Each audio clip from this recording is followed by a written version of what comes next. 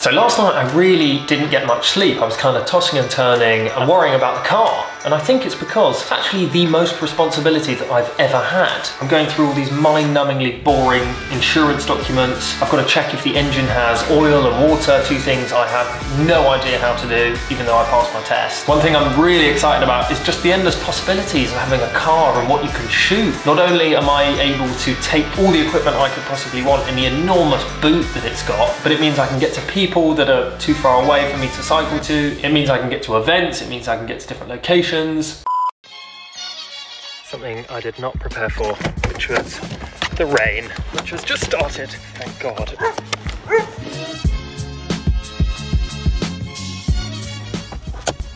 So it's just started pretty much pouring down. A few minutes ago I was driving with the top down on the A3, minding my own business. Then the rain came on the windshield and I thought, fuck. The GOAT car is going to have one outing and then it's going to be sunk. If anyone could sink a car, it's going to be me. Made it here just in the nick of time. So I'm off to see Arron Shepherd in Cobham. First time I'm going to see him in this car, and hopefully he's going to give me some suggestions as to how to fix it up GOAT style.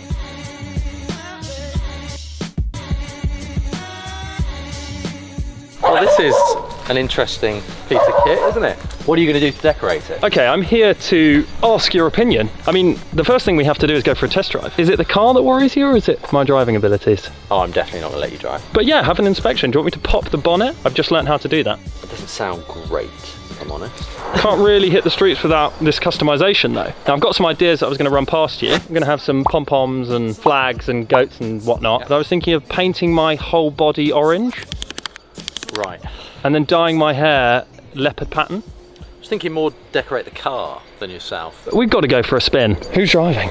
You're driving. I'll drive. Okay. It doesn't start with a key. Ah. Well, I think we should talk about marketing and advertising that's utilised the car in bygone eras. I mean, Red Bull just did such a good job with branding, right? People remember back to the mid-2000s when all of a sudden you started seeing those Red Bull cars everywhere. Always full of Red Bull, always giving out Red Bull. Still going? Yeah, not to the same extent though, is it? Red Bull realised very early on they had a very different product that the consumers weren't used to, so they had to get people to try it. And then once they did, they're essentially become addicted to it. That's what they did. I think it's very similar with GOAT. Once you try it, you become addicted to it. Get the car out there, get people to have a little bit of a taste, and then, you know, we got them. I could cycle about 30 miles a day. You know, that wrote off people like Craig in Manchester, people like Sam Fowler, who's on the outskirts of London, I think maybe Essex. Mary up in Leeds and a few others. So I think I'm going to have to make some special visits. So what does this mean for the vlog then? I mean, you guys signed it off, so you must have thought in some way it was a good idea that we got a car? Well, I don't want to prohibit people based on location if we can avoid it. I don't want a scenario where the only people that are in the vlog are the people that happen to live close to you.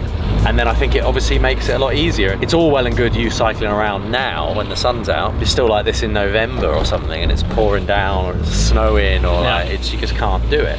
And I don't want to stop the content. You know, we've been in a situation where for the last year everyone's come to you in the office and now you're gonna have to go to them essentially. Customization is going to begin sometime soon when I can find some orange spray paint. And also, if you do see me coming in my orange car, which you will, stick your thumb out and get a cameo on the GOAT vlog. I won't pick you up though. I'm not picking up hitchhikers though. Well, Arron? Yeah? Can I come out now? Where are you? Well, you put me in the boot. What are you what are you talking about?